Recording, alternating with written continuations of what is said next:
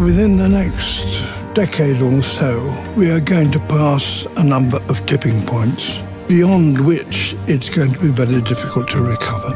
Reckless burning of fossil fuels, the destruction of the forests, pollution of the ocean. How is it possible that the most intellectual being that ever walked the planet is destroying its only home? Since the 1970s, we lost 60% of vertebrate species. If we look at insects, we lost 80%. As we lose species, what we also lose is the capacity of the natural systems to really provide the services that allow us to function. One of the consequences of living in great cities, in great masses, is that we are cut off from that natural world. If you lose that sense of wonder, you've lost one of the most important things in your life.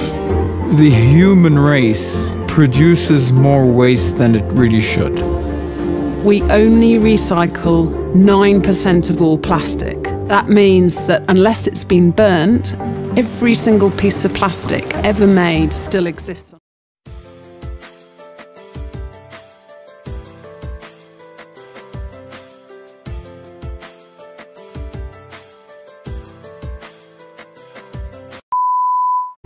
The crisis of biodiversity with climate change, it's interlocked with many other global crises that we are seeing. Migration and climate refugees, political crisis, and perhaps a moral crisis.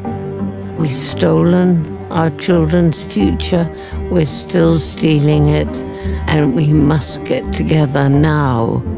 When I first started the school strike for the climate, I never would have imagined that it was going to be this big. It's over 100,000 children from all around the world. The consumer has to be the one that forces everyone's hand to say, I will not buy from you unless you have a sustainability policy and a clear transparency on the whole supply chain of the product that I'm buying.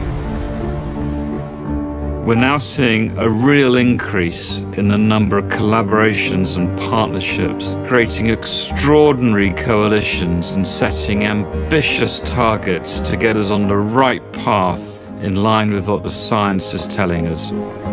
Employees have a responsibility to demand a better value system from corporations, and that's one way to pressure leaders to take a stand and say that they're going to be committed to the environment. It just comes down to all leaders of all organizations recognizing far-reaching implications for how this can truly help to have an impact in the world.